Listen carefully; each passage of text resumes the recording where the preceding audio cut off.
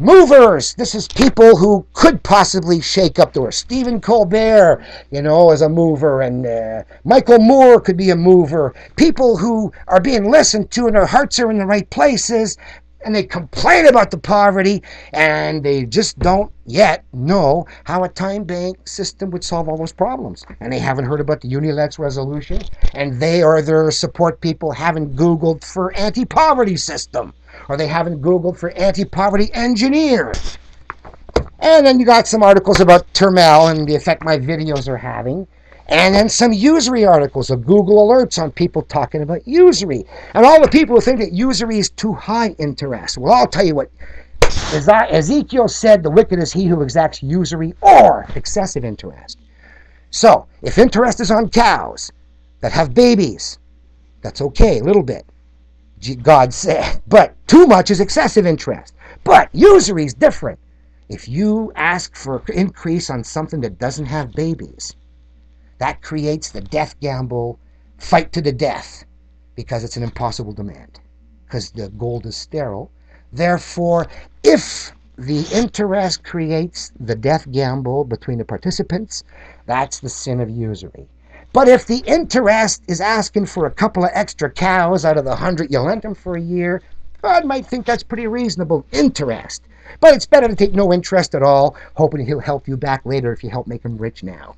So finally, that's the usury, and I'm trying to get these people to realize that the UNILETS is the fulfillment of every good book out there. I've also found out that the Hindus and the Buddhists, finally, after years of looking for texts saying that they are against interest, I hear there are some, but I had called all the the important Islamic texts and Christian texts and Jewish texts to do my Bible poem. And now I find out that other great religions have knocked loan sharking too. So this is a time where if the great religions can be urged to come together, especially if they're attending these world social fora, all we got to do is get a resolution to institute UNILETS, and the world is fixed overnight. Imagine, you got some starving little kid in Sudan, and all of a sudden he sees this caravan of trucks coming, and hey, guys with guns, and he's sitting there in the field starving. But the first truck stops and says, hey, the world's fixed now, and we're bringing along supplies. See, there's food, and there's clothes, and there's, shoes, and there's this, and there's that, and education, and medicine. But hang on, first truck, you got to sign here for your interest-free credit card, because whatever time we put into saving you, 20 years you're going to put it back to helping us back. Fair enough? Yeah, where do I sign? The little kid signs, and away he goes. He's got his interest-free credit access to the world's excess resources. And that's what heaven is going to come to most of the world as a surprise. Just like that. I was speaking to someone today who just said it not going to happen. I said, hey, it could be here on February the 1st. That's how most of the world won't even know about it. They will not have expected it to happen, but a few important movers can pull off weird stuff. Like, how did I get invited to the UN? And when I got into the UN, how did I get invited to do the speech on banking? And when I did the speech on banking, how did it manage to end up on the Millennium Resolution when there were censors there who cut out the word UNILETS, and they cut out interest-free, its main feature, but they left in time-based currency. And as long as the currency is time-based, it can't inflate no more. So these are all the different people I have to try and contact and push along to say if we can get an agreement to support the UNILETS resolution out of these two fora, then every corporate bank out there would be wise to set up the software and offer time bank accounts with all those other accounts they offer until we phase out the national accounts and everybody's on the UNILETS standard, the time standard of money, where human time is equal to gold for the first time in human history, setting the debt slaves free so I can retire as king of the pauper, my job done. When there's no more paupers, no more need for a king of the paupers. But as long as there's poor people out there, it's the duty of the king of the paupers to set them free. And who knows, 10 days could be done. I'm saying my prayers, you say yours. Go read your Our Father again, and you'll see that, son of a gun, give us today tomorrow's bread, forgive us our debts as we forgive our debtors. The day you got an account at the UNILETS Bank, no one's chasing you for debts, you're not chasing no one for debts, and you got tomorrow's bread, call that heaven. I agree.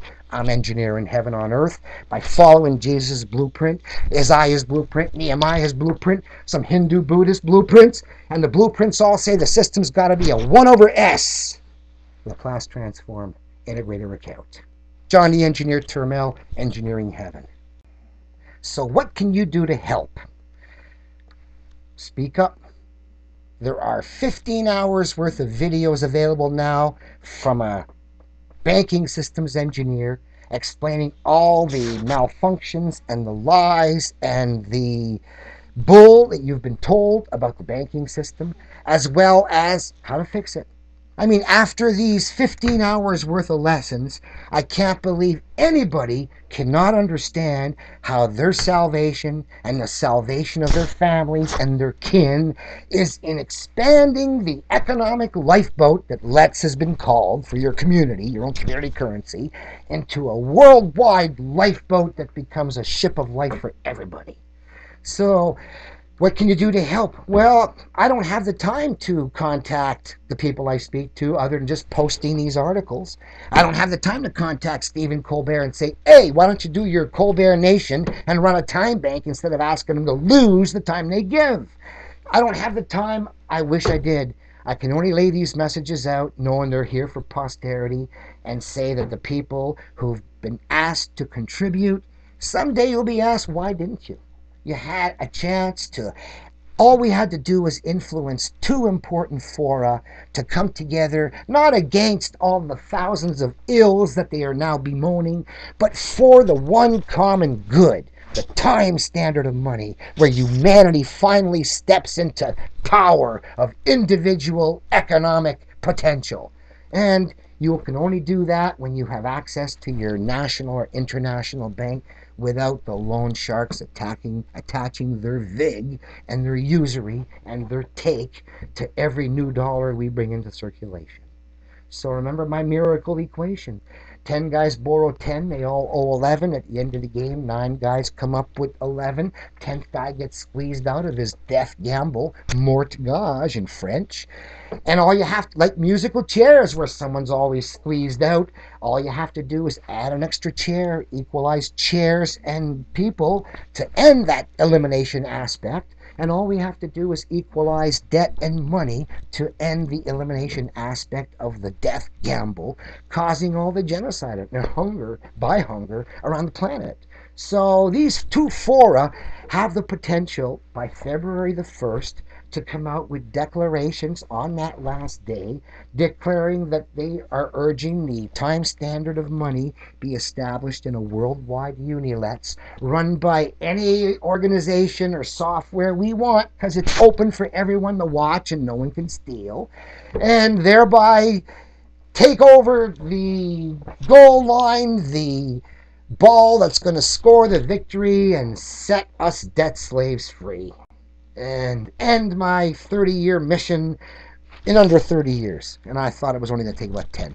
So that would be nice. And I can retire and go back to play poker and do other fun stuff instead of fighting for it. And of course, after that, once the money system's fixed, well, there's no more threat to the pulp and paper industry and the cotton industry if they legalize marijuana. So all the lies to keep the tree illegal, which is a threat to the commercial businesses, by blaming the buzz of the bud, well, they're gone. Same with busting people for prostitution and busting people for gambling and all these stupid prohibitions whose only purpose is to torment the debt slaves so they ain't got time to think. So busy with their bobos, they don't have time to think about revolution.